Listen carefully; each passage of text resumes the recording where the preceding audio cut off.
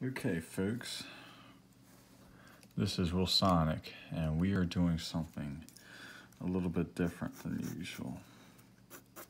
So usually I do my 2-minute car designs, try to rush through them.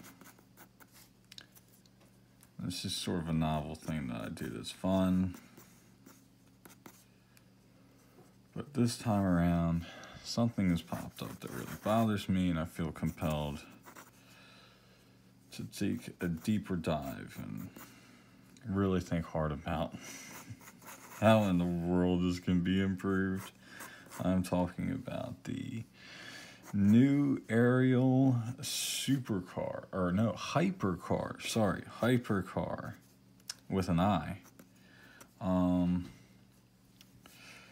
And it really bothers me because I really like the company Ariel. I love the Ariel Atom. I think that's a phenomenal car. And I think the people at Ariel are a very talented bunch. And how in the world this monstrosity could happen, I have no idea. I should rephrase that. I kind of know, because I started diving deeper into what the guts of this thing is. Because my idea was I would try to find like a cutaway drawing or more a drawing that's more revealing of the car's guts and internals and stuff to understand why it's shaped the way it is. And if you wanted to reskin it, how could you reskin it? Like what do you have to skin? What do you have to put skin over top of? So basically, and I'm drawing very lightly right now because eventually it's going to be, a car with a body and all. You've got some massive structures. I mean, this structure here along the side is tremendous. Some really bulky structures to this thing to handle, I guess, 1,000 or so horsepower it has. You've got one hell of this steel brace that comes from the firewall all the way to the front and back, and a whole bunch of electric goop in the middle of it. And then and this is what's probably really determining the aero, you have 3 massive heat exchangers up front. Let's see here, there's a shock tower up here, but that's not too intrusive. You won't really have to design around that. Yeah, see, this is why I like drawing like this. I'm not rushed, and I can show you more about what my thought process is when it comes to like studying cars and how they're designed and stuff. One thing I do realize, and I'll apologize for right now, is my phone is very close to my face, and you can probably hear every breath I take, which is probably a little awkward, and I apologize for that. But the way my ring light is and my camera and all this is about the best I can do. Where to begin to reskin this thing or to put skin over it? Because I just, what they did, I don't agree with. I just don't. And I love the company. I love Ariel. I think the Ariel Atom is phenomenal. I just don't agree with what they did. This strange little Batmobile thing. I just, like, okay, all right, let's get to work. Okay, so what do we need? We need to accommodate these 3 heat exchangers up front, but we need downforce. Go ahead and just put a splitter up front. So we're going to divide into fenders up front here with a distinct nose up front. The long nose is a very Ariel thing, definitely something worth preserving. So we need fenders with big intakes up front, and we can make them separate from the main body to give that car that skeletal look that Ariel is known for. Let's see here, let's go back. So we've got a long nose, and I better extend that back. I need to extend the nose out pretty far forward, so so by the time you get to this point, it's wide enough to accommodate this big heat exchanger up front. So that's going to come out there. Yeah. So pocket into there. It's going to get pretty busy looking. I apologize for that, but I'm trying to actually like work around what the vehicle actually is. So let's see here, and the fender's going to come out here to free up all that airflow. And we're basically just trying to drawing over the existing body structure. So let's see here, what's something we can do? So let's try to make the windshield come out really far. Because one thing I noticed is that the greenhouse looks very stubby and cramped, and it gives the vehicle this really strange appearance of like this little space pod attached to this rocket. And it's very, very front engine looking, but not in like a classical way, but more of a cartoony way. God, if they can like go like 45 inside on those like bars that they put up. So yeah, we'll try to come out as far with the windshield as we can.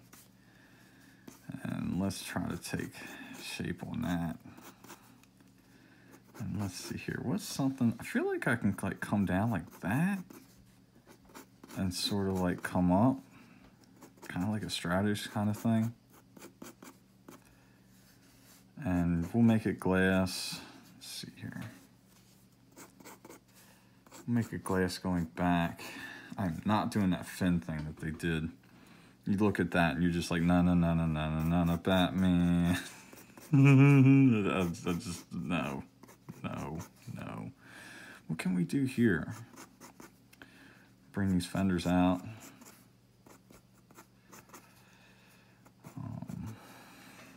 Make it ducktail, kind of like the newer Supra. I think we got something that's taking shape here, folks. Okay, we can make the mirrors come out from there. So that's pretty practical. Let's see. Trying to think what else. Bear in mind, I really am trying to work with what Ariel has provided as far as the structure goes. Really trying to keep that in mind. Because anybody can draw, you know, a prettier car than what that mini Batmobile is, but ultimately it's designed the way it is because it has to work with the structure that they came up with. And I know Ariel, there's probably a lot of R&D and time put into that. So you're not going to be able to just abandon it. Let's do some gull-wing doors because that's fun. And they got this amazing spine that they put up here, so we can attach them to that, and they should open and close really nicely. Okay, now it is Ariel, so let's, instead of making them recessed or smooth, we can put like some light pods coming out of the fender. We'll have a little bit of rawness to it, because that's the thing though, Ariel should look raw, skeletal. Strong but light as a feather. That's the vibe you should get when you look at an Ariel. Let's see. Also, just as a comment, if you follow what I draw on Twitter, you know me for drawing with markers in a hurry, and I gotta say, I much prefer taking my time with a pencil. This is so much better. Okay, I gotta start cleaning up our mess here. I've got lines everywhere. It probably looks like gobbledygook to you, but I know like where I want to start cleaning things up at. Let's see here. So smoothing out to there. We'll have to. Oh, you know what? Opportunity to both cover the suspension and create a little downforce with these guys here. These panels here could be designed as such to create downforce. Let's see here. But yeah, this bringing the windshield out to here, for one, will improve aerodynamics, but two, will make the greenhouse not look as stubby, including this Supra deck here. Okay. A little side skirt action there.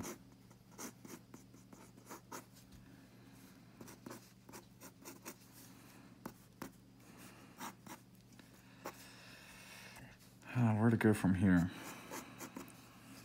That's the thing is, when I do my 2-minute car designs, I'm obligated to be in a hurry and not waste your time.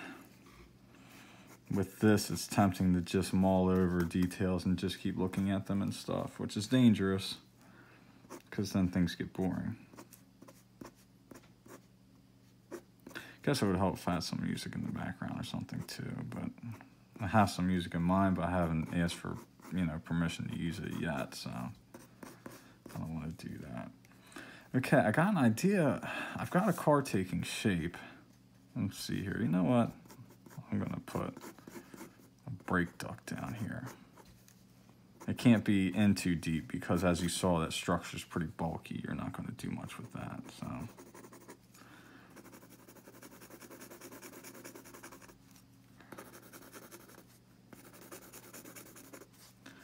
Okay, we got a structure. We got something that works. Now it's a matter of filling everything in to where it looks clean. It actually looks like a drawing instead of this incredibly rough thing. How much can I clean up with my eraser?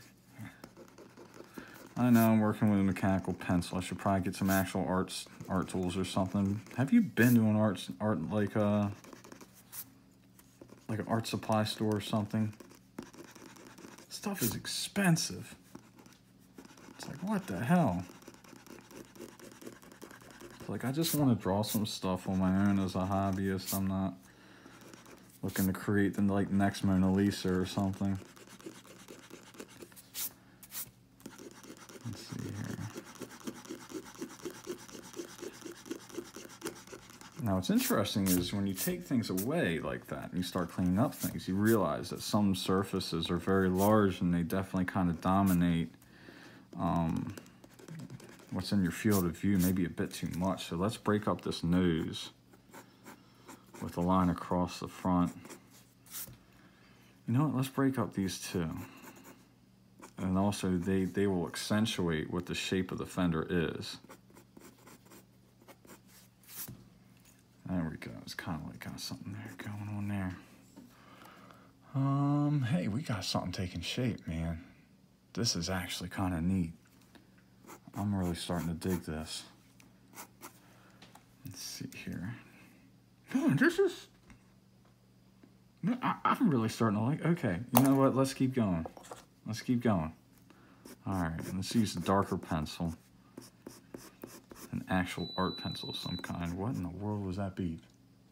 Oh, that was my dishwasher. The joys of recording from your dining room. I'm not like some super cool YouTuber with a super cool YouTube room or some crap like that. I'm just a guy.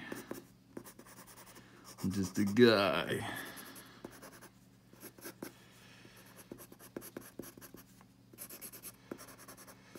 I wonder how much memory my phone has. This is probably gonna be like, I don't know, like a 500 megabyte like video or something.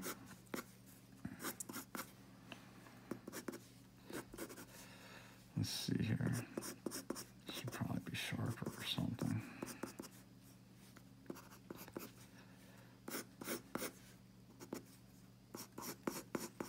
Yeah.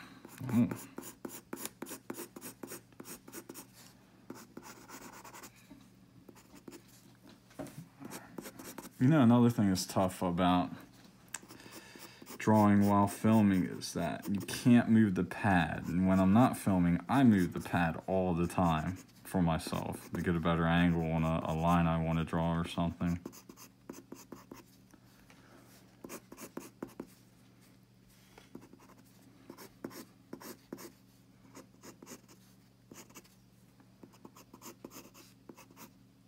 Ooh, got a little confused there about that line. Well, as much as I'd love to spend even more time on this, I gotta settle on the fact that, you know, I have to go to bed at some point and face the real world the next day. So, like I said, I don't design for a living. I'm a hobbyist. Shut up, dishwasher. Okay, that's a bit messy there. I'll have to refine that at some point. That rear wheel's looking a little small now. probably went a little overboard with the size of the fenders. That's the other thing too, if you really study the thing, man, it is a lot of wheel and not a lot of car.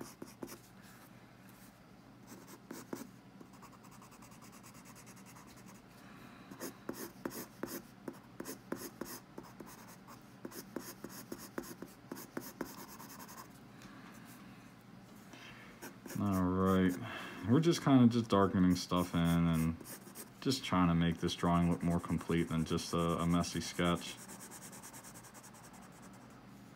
If the camera's shaking, my apologies. Don't have the greatest setup in the world.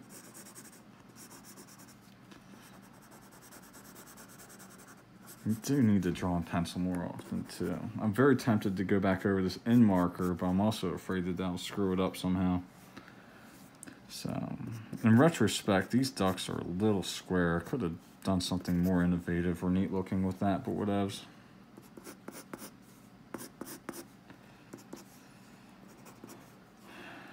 Okay.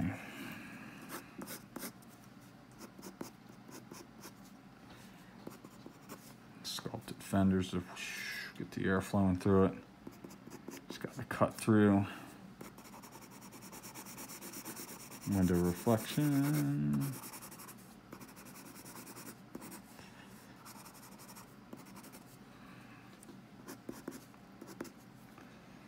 Let's see.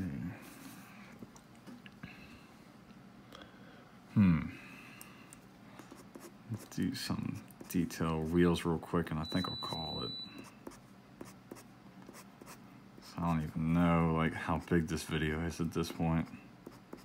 But this is more like how I'd like to draw, you know, for those who watch my little 2-minute videos, like I'm just rushing, just trying to put something down before I go to bed. And this is how I really like to like study something and actually approach the design of something. You're seeing more of the real me with this. Like, what is the real me, man? I don't know. Can you tell it's late? Okay, man, that's pretty cool. I might just leave it at that. And just say that this is if I worked for Ariel and they gave me that frame with those with all the components placed where they are, this is what I would come up with. I'm sure whoever designed the current Ariel Hypercar is a very talented person, and I'm sure they would look at this and say this is very derivative and looks like something from 2005, but I like it, so this is what I would do. All right, well, this is a little different, a lot more longer and drawn out, but I hope you enjoyed, I'm going to touch that up a little bit. I hope you enjoyed seeing, you know, what my real approach to designing something would be, instead of just a quick doodle with a marker. All right, let's center it, and let's call it a night.